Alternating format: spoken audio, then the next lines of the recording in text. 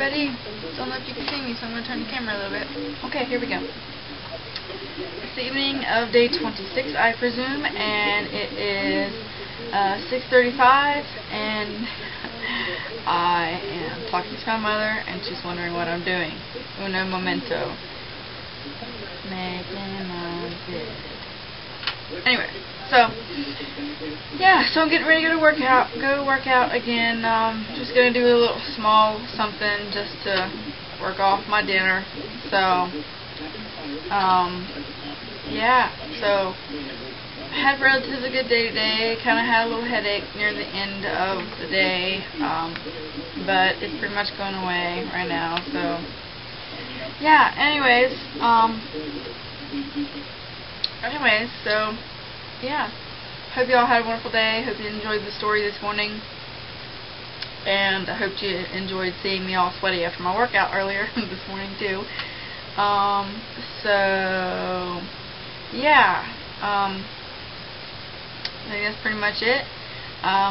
Tomorrow's weigh-in day. Not expecting a big number, not expecting a small number, not expecting a gain or a loss, or even to maintain. So I'm just gonna go with the flow.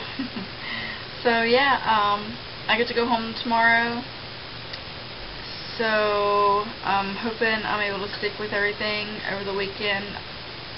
The only thing I'm not gonna like is that I won't really be able to work out over the weekend, but it's mainly just one day. I'm going to be able to work out tomorrow morning before class, and then Sunday evening when I get back. So it's really only Saturday, but I still don't want to,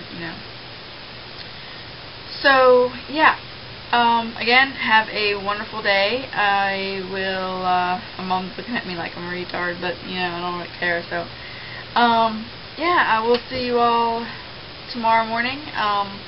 Tomorrow's story will be, what is tomorrow's story? Great Intentions. That's tomorrow's story by Sharon Lee Raguzzi. And yeah, so I look forward to reading it and myself, and I hope you look forward to hearing it. So sorry this video was so long if it was. I really hope to see you all.